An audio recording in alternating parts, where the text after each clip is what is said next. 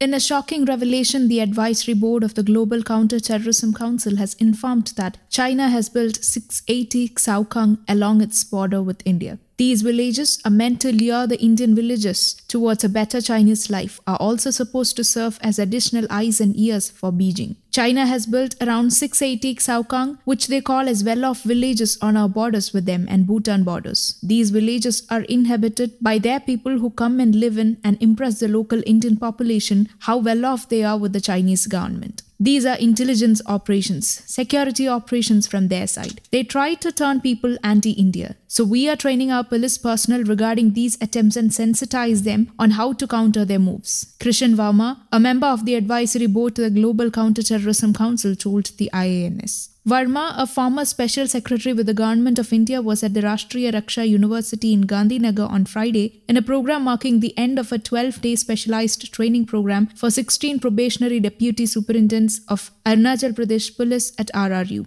He is also the Emeritus Resource Faculty School of International Cooperation, Security and Strategic Languages with Media at RRU. So the RRU has designed a special tailor-made course for the Arunachal Pradesh Police so as to counter the Chinese attempts of infiltration. The RRU designed program is specific to the needs of the northeastern state and was created in consultation with Arunachal Pradesh DGP R.P. Upadhyaya, who had visited Gujarat 2 months ago, said Varma. The RRU sessions trained the personnel not only in forensics and investigation techniques, but also provided an introduction to the dark web, cybercrime and crime scene management, internet banking, fraud, fake news detection, Chinese and internal security challenges for police officers in the Northeast. Chinese are very advanced in the field of technology, especially the internet and social media. They are using social networking sites to mislead the people of India to spread false narratives. So we taught them these. The northeastern border areas are very sensitive and it's absolutely necessary for them to know about such attempts of subversion, added Varma.